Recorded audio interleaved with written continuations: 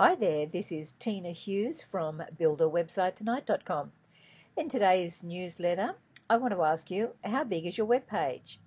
Now, that might seem like a bizarre question, but the point I'm trying to get across is that we all design our websites according to the software that we use, or the browser that we use, or the size of our computer screen. But do we always think about the person who's going to be reading the page? That is, the person on the other side of the world who lands on our website. Now, what I'd like to quickly show you today is that we may design our web page for our own monitor, but we really need to be thinking about other people and the size of their monitors. So if you learn something today, let it be that when you design your website, think about the person who's got the smallest computer monitor, and that might be a netbook or a laptop. Now, I happen to be working on a laptop at home in my home office, so that works great for me. If you happen to have a large screen, you might want to take up all that fabulous real estate and design something whiz-bang. Let me show you a tool that can show you how much of your site is seen by other people. Now, the link here on the screen is this one. It's browsersize.googlelabs.com. Let's pop over there right now and have a look, shall we? When you first see this screen, you might be wondering what on earth it's all about, because it's a little bit hard to tell. But what happens is, if you look across the top of the screen here, this is measured in pixels, so you can see the numbers here. So that's 250, 300, 350, etc.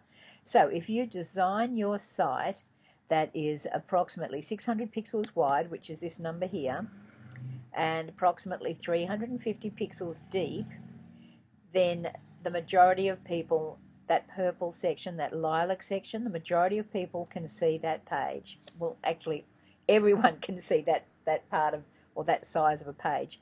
As your web design gets wider, it's harder and harder for people to be able to see the page if they have a small computer or small monitor. So what they're saying here on, they're saying 30% of visitors can't see the donate button, which is at the bottom of the screen, simply because they just can't, they have to scroll, or they might not have access, or for whatever reason. So what this little chart is trying to show you, that if you make your main content visible to everyone who comes to your website, so it's in the top left-hand corner of the screen.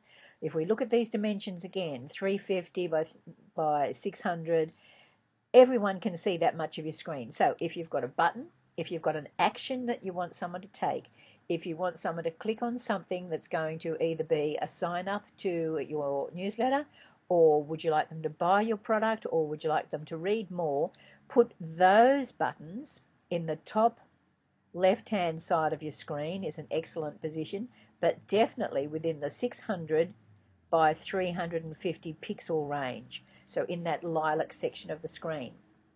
And I think this page that Google's done is very clever, just to show people that, you know, you might have a monitor that's 1350 pixels wide, but if I'm on a laptop, I can't see most of that web page. And I'm not going to sit there and scroll to the right or keep scrolling down just to be able to see a web page.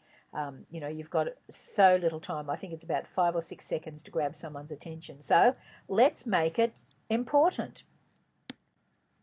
So pop over to browsersize.googlelabs.com to have a look. Thanks for following along today. This is Teena Hughes from Build a Website Tonight with my almost weekly Your Biz Hot Tips video. Ciao for now. Have a fabulous day, whatever you're doing. Bye.